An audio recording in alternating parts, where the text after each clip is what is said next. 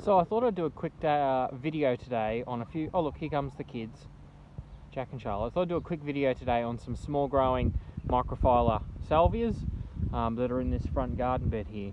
Now, there's a lot of trial varieties that I've got going on in here, and I want to show you them individually and talk to you about their different colours and their height and sizes and those sorts of things. So a couple of new ones that I've introduced into the garden recently is definitely this pumpkin here. Behind it we have Sheridan, and then this is Margaret Arnold. Now, she's a lot taller. She's a very big grower. I wasn't expecting her to get so big, but it is a really nice sort of corally pink with a hint of red. They fade as they age, of course.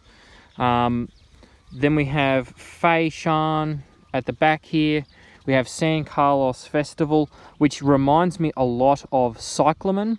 So I'm not really sure if it is actually different or whether this is cyclamen, but it reminds me a lot with its habit and its leaf shape and its flower colour.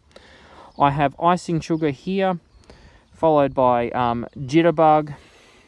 There is Marshmallow, and then we go in, there's Gale Shine, which is another new one. Jitterbug's been in for about 12 months now, and it's looking fantastic. The rest of these microphyllas are all planted in March, so they've all done really quite well, considering the short amount of time, and you get a fair bit of growth and a lot of flowers off them in such a short space of time. Sheridan, of course, is a really beautiful one, a seedling from Grandma's garden, bred by Wanda Trevor, and it is a, I believe the parent of this is Mrs. Bucket, but yes, beautiful bluey purple colour, absolutely gorgeous, really love it. Same with Pearl Essence here. In the middle, it's a lovely one also by Wanda Trevor.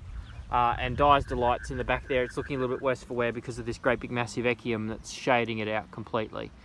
But yeah, so there's a few really nice small growing microphyllas that are relatively new.